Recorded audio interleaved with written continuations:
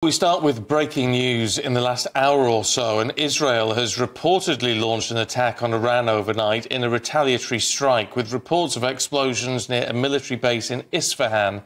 And that's according to US officials. Yes, Iranian state media have been quick to downplay the situation, claiming their air defence systems were able to destroy 3 drones in the centre of the country. Now, we're yet to get any official statement from Israel on the attack. Well, meanwhile, the Australian government has urged its citizens to leave Israel over fears of a revenge attack by Iran. Let's talk to our security editor, Mark White, who joins us now. Morning, Mark. What do we know at this stage? Morning.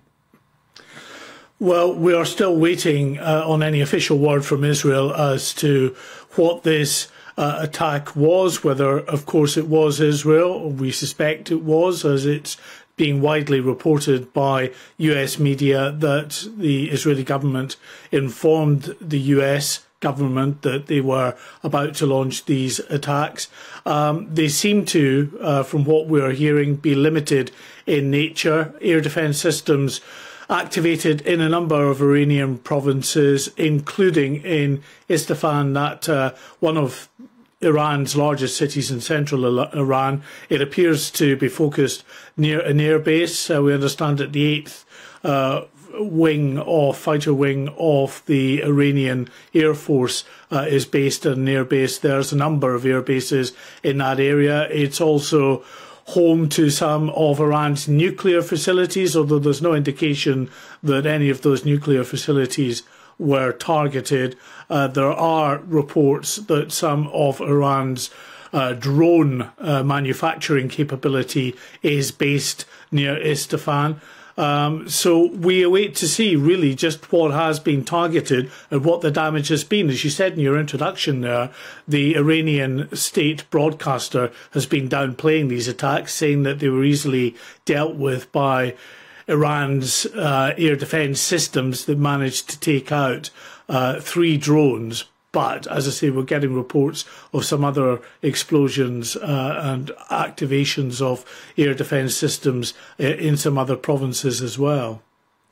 Mark, I mean, it is early. It's important to stress that. But from what we know so far, this isn't a strike on civilians. So for Israel, given the range of options, this does seem to be on the lower end of the scale in terms of a response to what we saw on Saturday night. No, and you wouldn't expect that Israel would be striking civilian areas as such. Any strike that Israel was to carry out would be aimed potentially at military regime targets, the possibility of Iran's nuclear systems, and certainly it makes sense if it is targeting the drone manufacturing capabilities as well, because of course there were 170 drones at least that were fired from Iran towards Israel on Saturday night. And really since then, since 331 drones, cruise and ballistic missiles were taken down, not just by Israeli forces, but also coalition partners, if you like, in the sense that the US came to their aid, also the UK, France, and Jordanian Air Force planes, as well as Saudi Arabia. So a number of countries that intervened to help Israel defend itself from those attacks. We had been waiting since those attacks took place on Saturday night for the likely response from Israel. We had heard, of course, from the UK government, the US government and others calling on Israel not to retaliate, to take the win effectively. No one ever really thought that Israel would not respond to some extent to this very significant attack on its soil. Well, now it seems we have a response. Now, the big question here is, was this an initial targeting of sites in Iran to be followed up by further attacks? Was it always designed to be limited in nature so as not to escalate the situation further? And any other response from Israel may not be direct attacks on Iran.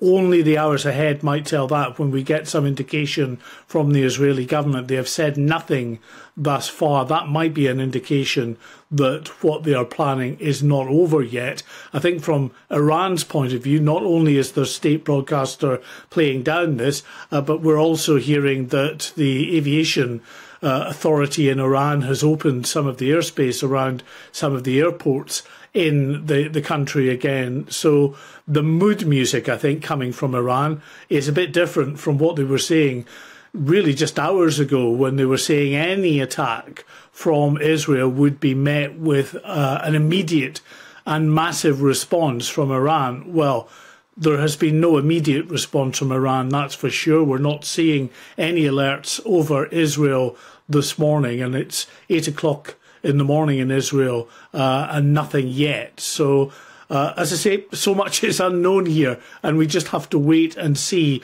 when we finally get that confirmation from the Israeli government as to what exactly they were intending here. OK.